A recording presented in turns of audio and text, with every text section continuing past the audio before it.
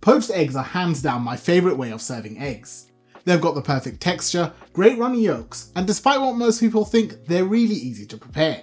So today I'm going to show you a Turkish poached egg dish called Çılbır that is insanely addictive. It takes no time at all to prepare, and best of all, it tastes absolutely fantastic. If you're new here, I'm Obi, and I'm about to take your egg game from zero to hero. Now, let's get started. There's only 3 components that make up this dish: the poached eggs, a garlic yogurt sauce, and a spiced melted butter. So first thing we'll do is tackle the poached egg cooking technique, so you can end up with a perfectly cooked poached egg every single time. The first thing you need to consider is the egg itself, and with poached eggs you want them to be as fresh as possible. The longer an egg sits, the more its whites will turn watery. This results in both a smaller amount of egg white once poached, and also causes lots of stringy floaty white bits that affect the final texture. So for that reason, I'd recommend buying your eggs up to a day or 2 in advance to get the optimal texture. If you already have your eggs, or you keep your eggs in the fridge, there is another step you can take which will remove most of the wateriness. The solution is to crack your eggs into a sieve, and that will allow the watery whites to drain off of the egg while keeping the rest of the white and yolk intact.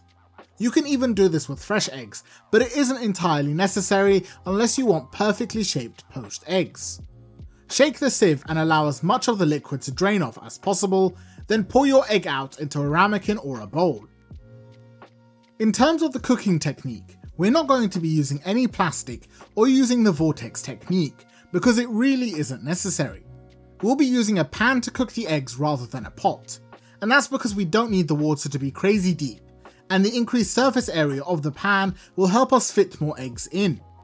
Fill the pan with water so that it's a couple of inches deep, and place it over high heat. You want to bring this to a boil, or if you live in the 21st century and have an electric kettle, you can boil the water before adding it to the pan. Once it boils, turn the heat down to medium, and you want to maintain a very low simmer so that just a few bubbles of air are rising within the water.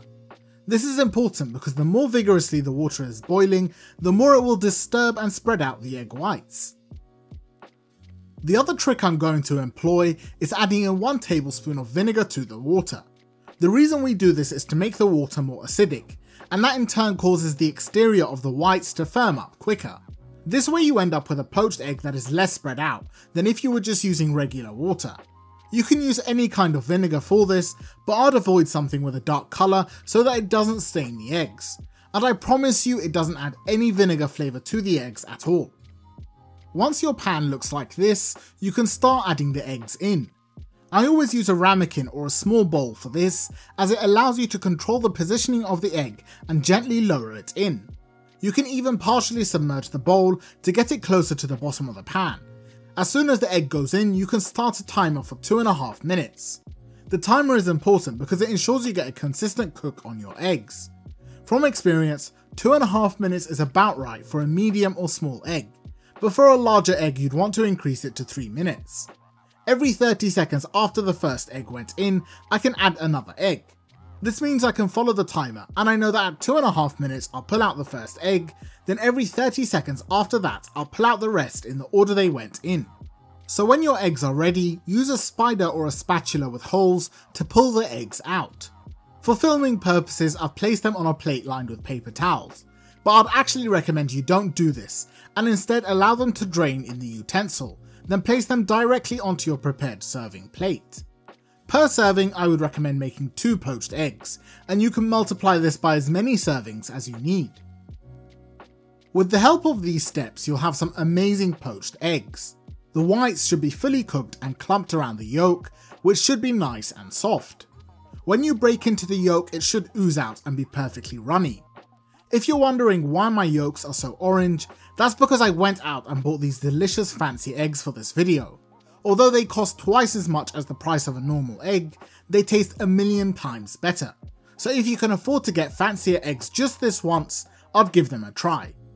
From start to finish, poaching the eggs will take less than 10 minutes, and you can of course use this technique for any poached egg dish.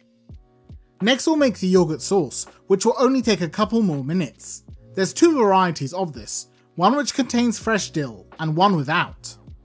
To make it, take a mixing bowl, and per serving you'll add in 100 grams or 3.5 ounces of thick Greek yogurt or Turkish yogurt. The yogurt should be room temperature, but if it isn't, we'll add a little hot water to warm it up. Next in goes salt, and per serving you'll use 1/8 teaspoon of salt. Finally we'll add in the garlic, which we'll mince beforehand, and I'd recommend only half a clove per serving, otherwise it can be a bit too strong. Mix this all together until well combined. If you want to add the dill, you'd need to remove the leaves from the stalks, then chop them up finely, and you'll need about half a teaspoon or 1 gram of chopped dill per serving. Once the yogurt sauce has been mixed, we can thin it out a bit with some water. If your yogurt was cold, you'd want to use boiling water, otherwise just use regular room temperature water. Add a little bit of the water at a time and work it into the yogurt until you get to this creamy consistency that resembles a fresh custard. Once you reach that texture, the sauce is done. To serve this, take a small plate or bowl and add your yogurt sauce to the centre of it, making sure to equally divide it if you're making multiple portions. Using the back of a spoon, push the sauce outwards from the centre while rotating the plate, and this should form the yogurt into a nice well shape. Now take your 2 perfectly poached eggs and add them to the well one at a time. I'd actually recommend plating the yogurt before you make the eggs, so you can plate them straight after draining them. Finally we'll make the butter sauce, and this is what brings the entire dish together. In a small pan, add 1 tablespoon of butter per serving and allow it to melt over medium-high heat. Once it is fully liquidized, add in 1/4 teaspoon of Pul biber or Aleppo Pepper flakes. If you don't have these, you can use any other chili flakes instead, but you want something with a fruity mild heat. I've also seen paprika used and dried herbs, but you basically want to cook the spice in the butter for about 30 seconds. Once the butter is foaming and has developed a nice red colour, pour it over your poached eggs. Make sure to include the fried pepper flakes as well, and you can even add a bit more as a garnish. I also went with a pinch of flaky sea salt, and that was the Çılbır done. The dill one I plated in exactly the same manner, except I garnished it with a little extra chopped dill. Lastly, you'll need to sort out your bread. I'd recommend Turkish simit, which are kind of like bagels, but in their place I used some crusty sourdough. Slice that in half, then into quarters, before slicing each quarter into medium thick slices. And that's how you make an amazing Turkish Çılbır, the breakfast that I'm currently addicted to. If you're efficient in the kitchen, you should be able to make this in about 10 minutes, which is amazing considering the flavours involved. When you break into it, the perfect yolks should ooze out, and I'll just leave you to admire the scene. Now, let's check out the taste test.